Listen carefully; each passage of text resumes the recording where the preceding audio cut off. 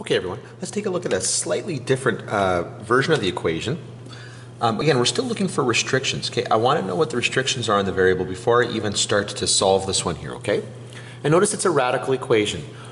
And with the radical equation, remember there are going to be restrictions that come from two different places here. One is going to come from inside the radical itself, and the other is going to come from what the radical is equivalent to. Now this one's a little different than what we've done before because of the quadratic that's underneath the radical here. But actually, sorry about that. Sorry about that. Okay, so the first restriction here is going to be that the radicand there has got to be greater than or equal to 0. Now there's a couple of different ways that you could solve something like this, or to determine what the interval is that goes with this particular expression here. One of them is to factor out the 3, and so you're left with x squared minus 4 is greater than or equal to 0, and then factor this down, because that's a difference of squares. And so what you get here is this 3 times x minus 2 times x plus 2 is greater than or equal to 0. Now, what we've got here is a quadratic. And what I like to do with my class here is I like to go back and utilize some of the stuff that we learned earlier in that chapter on quadratics to answer a question like this. I know, for example, that this quadratic is going to have an x-intercept here at -2 and at +2. I know that the parabola is going to open upwards because the leading coefficient here is positive. So the parabola is going to look something like that, like a little better than that, but you get the idea. Okay, it's going to open up. It's going to go through -2 and 2 here. Now, I'm interested in the intervals where this parabola is greater than or equal to 0. Now, bear in mind that if I was to write this out, I would make y equal to this. Okay, so this expression here shows me how the y variable depends on x. This whole thing is y. So I'm asking, where is y greater than or equal to 0? And that occurs when the parabola is above this line, the x-axis. And that's true if x is less than or equal to -2, or if x is greater than or equal to +2. Okay, now I'm going to come back to this in just a minute here, but so that's the interval that we're looking at here. Now, another way that you could have done this, okay, is to, when we got down here, 3x squared minus 12 is greater than or equal to 0.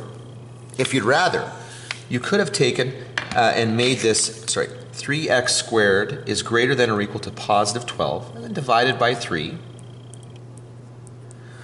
Okay, dividing by a +3 doesn't change the direction of the sign here. And now when you take the square root of this, bear in mind what this is saying. It's saying that if you square some number, the result is going to be greater than 4. So if you take a look at your number line here, that's going to occur whenever you pick values greater than or equal to 2.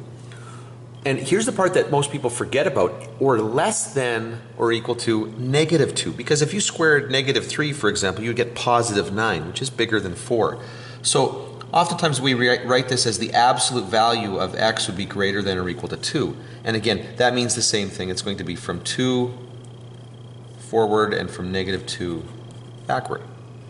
Okay, either way, we're getting this same restriction here that x is less than -2, x is greater than 2. Now, that doesn't answer the question for us completely yet, because remember, the radical is equal to a linear expression here. Now remember, a radical can only produce positive values. Okay? So the left-hand side, okay, when all is calculated there, is only producing positive values, which means the right-hand side can only be equal to positive values, which means it's got to be greater than, sorry, I shouldn't just say positive, it's or equal to 0. In which case, x is greater than or equal to -5.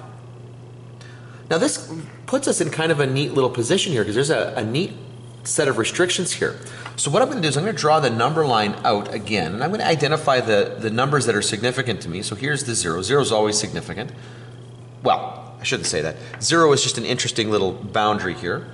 Here's -2, and then out here is -5. Now, from our first set of restrictions here, we found that our restrictions are from -2 backwards, from +2 forwards. Our other restriction, the one that we just found here, says it's got to be greater than or equal to -5.